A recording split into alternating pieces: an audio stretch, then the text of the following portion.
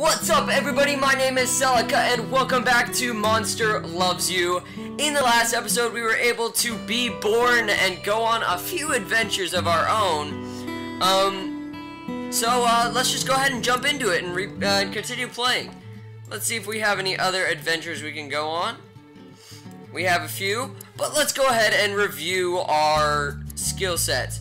Alright, so as far as our skills go, we have a bunch of bravery, but we actually have more kindness than we do bravery.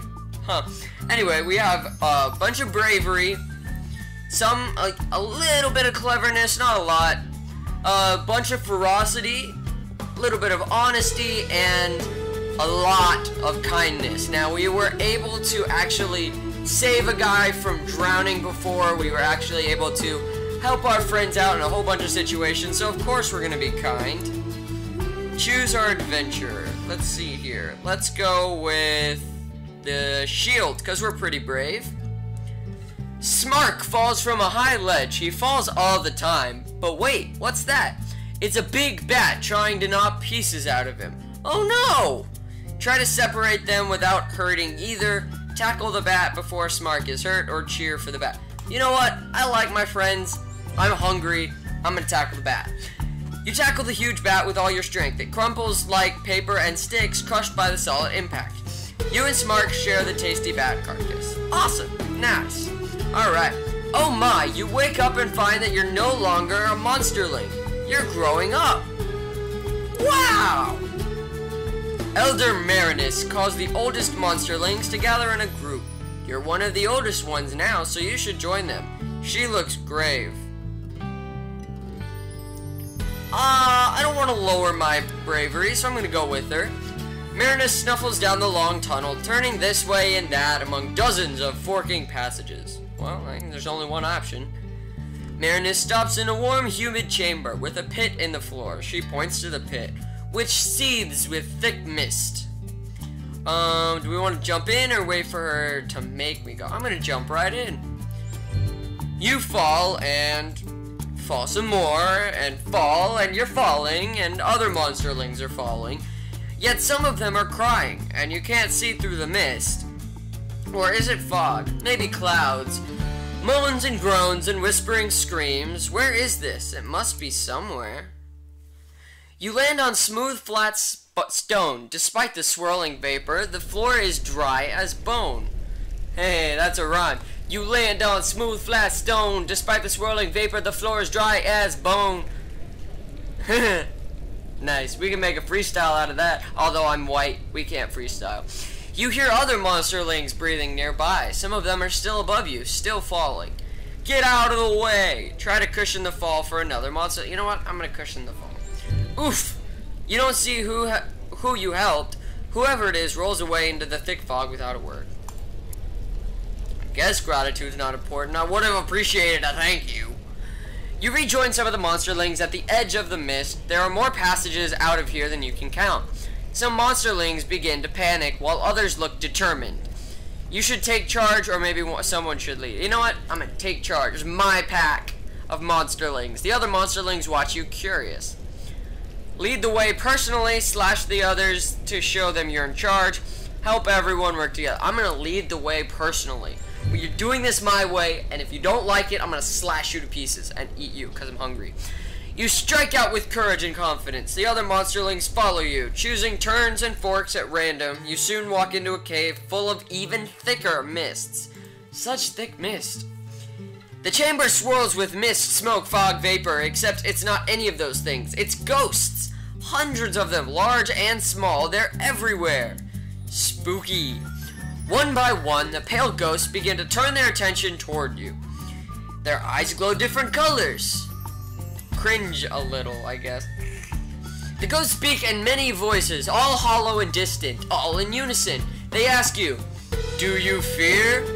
You know what? I'm gonna say nothing. I'm just gonna wait here. I don't fear them. I'm not afeared. I ain't afeared of no ghost. The ghosts stare into and through you as though you're the one made of mist. One sharp voice speaks from behind you. Why are you here? Lectures the ghosts about the monster life cycle. Attack them or bide your time. You know, I'm gonna bide my time. I'm just gonna let them be. Small ghost coils around your foot like a cold, wet snake. The ghost moans. Will you lend us some of your blood so we may go on? I'm gonna let him take my blood. You know, every monster counts, and if you're a ghost, you know what? You can be a ghost. The ghosts draw closer and closer, unraveling their bodies into ropes of fog like the tentacles of some great clammy squid. Their eyes grow dim and you think you see fangs. Oh, great.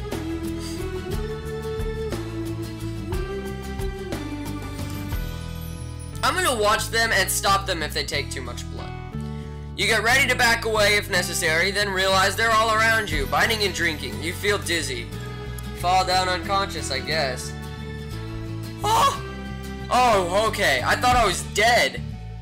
No, I'm not dead. I'm just not a monsterling anymore. 87% bravery, 5% cleverness, 42% ferocity, 3% honesty, and I guess that's 60% kindness? I don't know. You wake up inside a well-appointed hovel. This is your home now. What should you be doing now or start living as an adolescent monster? I'm gonna ask the question, what should I be doing? The more brave, clever, ferocious, kind, and honest you are, the more other monsters will grow to respect you. Gain enough respect and you might someday affect important world events. Alright, I can do that. You wake up inside a well-appointed hovel. This is your home now. Start living as an adolescent monsterling. What is this? The top bit shows how many days you have left until your next stage of life, and the bottom shows how much respect you have amassed. 0 points out of a total of 100. What's respect? Impress other monsters and they'll talk about how amazing you are. The more respect you gain and the earlier stages of life, the greater power you'll wield later on. Gotcha. Alright. Enter the big bad world. It's the only thing I can do, so let's do it. Adventure into town. Once again, only thing I can do, so let's do it. Let's go ahead and choose the human again, because you Nash Nash and Gobclaws hide in a stand of prickly thorn bushes, watching human children run back to their bus. But what's that they left? Shiny, red, round things. It's a scooter! Mine! Battle Nash and Gobclaws for it! Firsties! Race to the scooter to claim it. Firsties!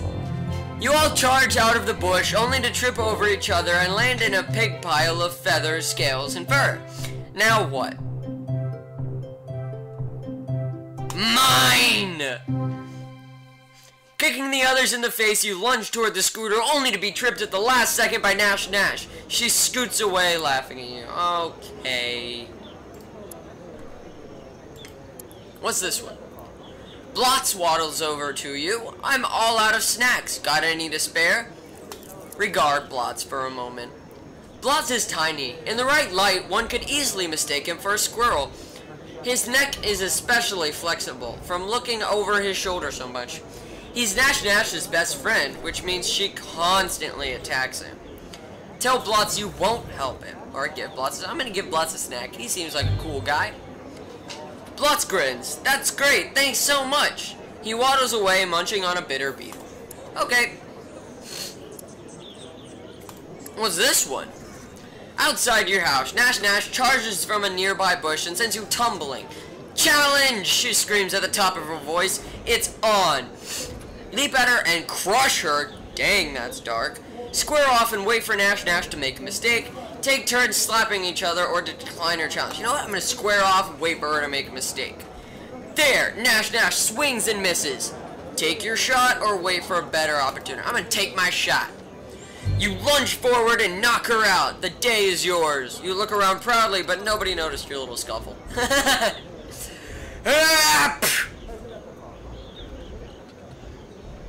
Aw. Okay. Venture in town. Let's get in another battle. You hear screams, shrieks, and cheers as you come running. The oldest monsterling is fighting a challenger. Even the elder monsters flee to a safe distance. They know this could turn out badly. Who's fighting? Everyone knows and fears the power of the oldest monster, except apparently this big purple guy you've never seen before. Oh! You hear screams, shrieks, and cheers, and you come running. The older monster is fighting a challenger. Watch closer and learn.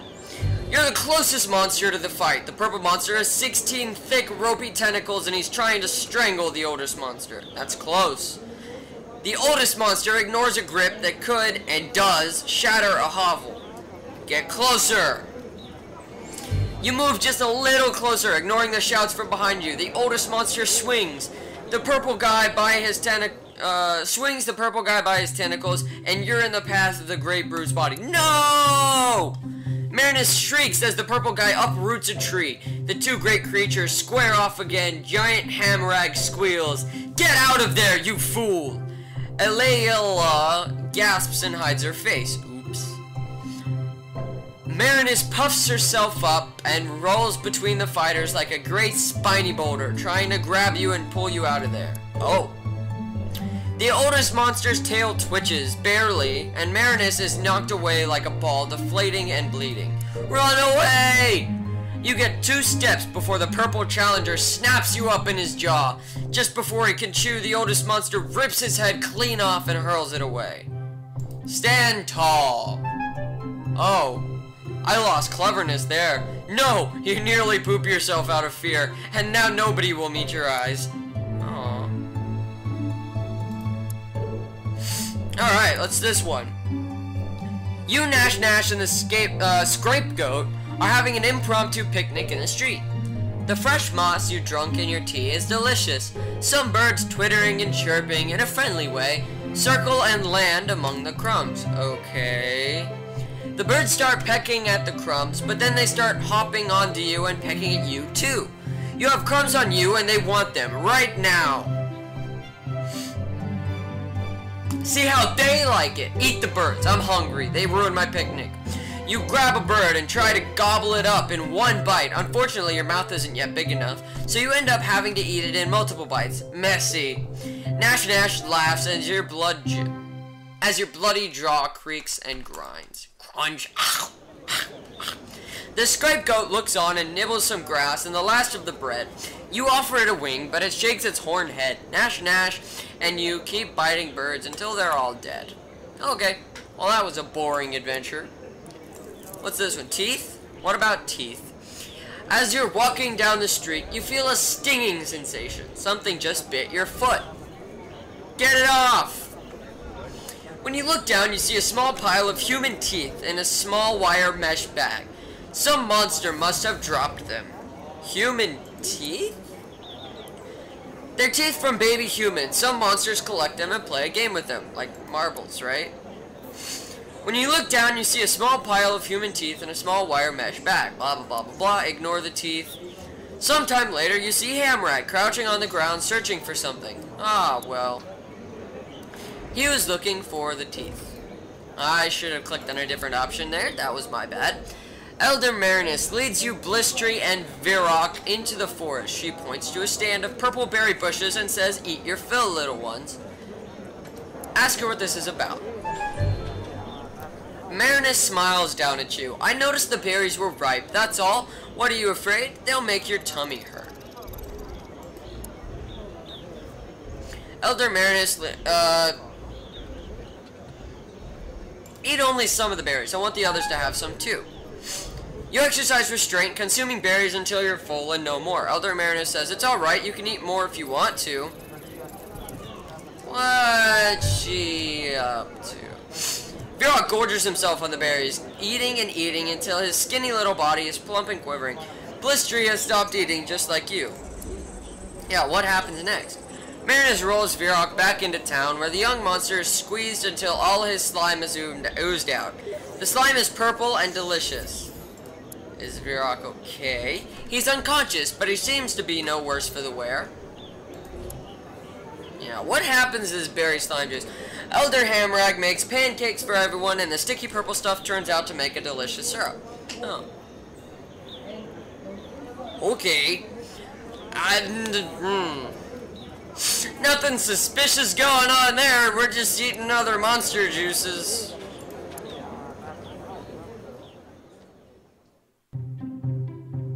Okay, anyway, today's a holiday, Poke the Bear Day. Monsters have been planning pranks for days. You all head out to the bear caves. Poke the Bear Day, what's that? Let's do it! Let everyone else get their butts kicked or not. Let's do it! I am stupid.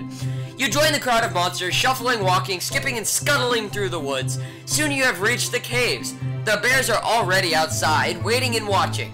Poke the biggest bear with your sharpest stick and fight. Confuse a bear with the got your nose routine. Find out if bears sneeze. I got your nose. Hey, got your nose. Do you want it back? No, you can't have it back. I got your nose. Woohoo! Oh, I got your buddy's nose. Now I got 2 noses. Oh, you want him back? Oh, you can't have him back. Woohoo! The bear grabs his nose in surprise. He growls. I can still feel my snout. Then he bares his claws, which are bigger and sharper than yours. Sock him in the stomach, then run, or tickle his belly. The bear laughs at your tickling, says, hey, you're alright. I just made some tea, and I think I have some crumpets around here. Come join me. The other monsters shake their heads at your non-violent approach. Dang it! I mean, I'm gaining kindness by the ass load, but ferocity is... it's going down quite a bit. Adolescence is fleeting. You have grown beyond youth and become an adult. Yes! I have become an adult! It's debatable. You've been dragged from your bed by your friends and neighbors, trying to sleep here. What, who, the, where, why now? What, who, the, where, why now? They tell you it's time to grow up. You're taken into the woods. Okay. The neighbors throw you into the center of a great circle of monsters, all older than you. They whisper to each other, then look at you, then whisper some more.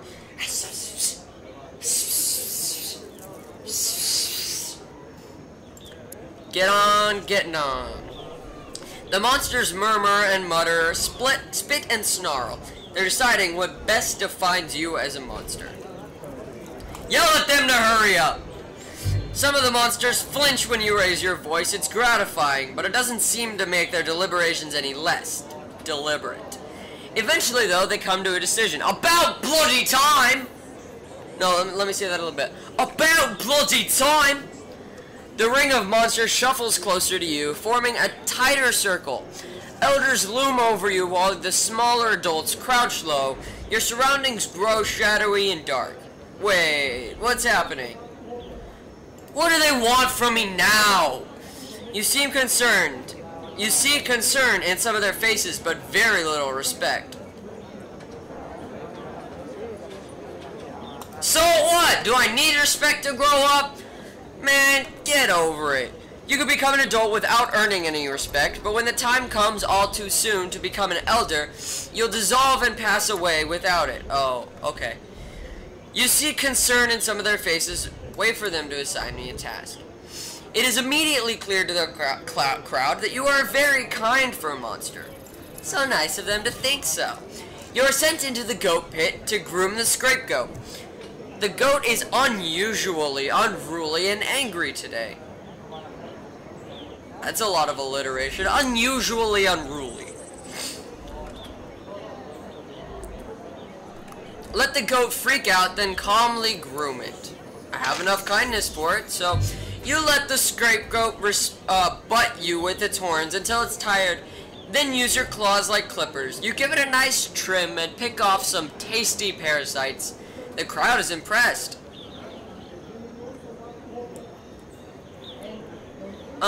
Smile, bow, and move on. End of adolescence. Here's how you're doing. 98% bravery, 21% cleverness, 73% ferocity, 3% honesty, and 78% kindness, and 1% respect. That's gonna do it for this episode of Monster Loves Me. Thank you guys so much for watching. If you liked it, make sure to give this video a big thumbs up. Comment down below, letting me know what I can do differently. Subscribe to my channel if you haven't already. And until next time, peace! Really? I'm gonna need to look that up after this episode. I will, at the end of this episode, in my outro card, I will put a picture of that camera